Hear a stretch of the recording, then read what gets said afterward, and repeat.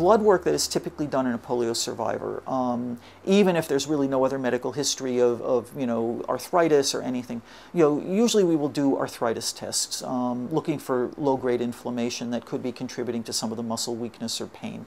We'd get a sedimentation rate, we would get an ANA, we might get a rheumatoid factor to begin with. I would usually get a CPK test, which is a muscle enzyme, that if there's active muscle damage going on, that will be elevated. In a polio survivor, it might be mildly elevated, but it wouldn't be severely elevated. If it's very, very abnormal, then you think there's something else going on that's directly attacking the muscle.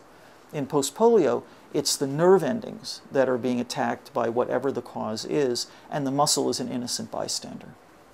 So we can usually sort out our options fairly quickly with just a very few tests.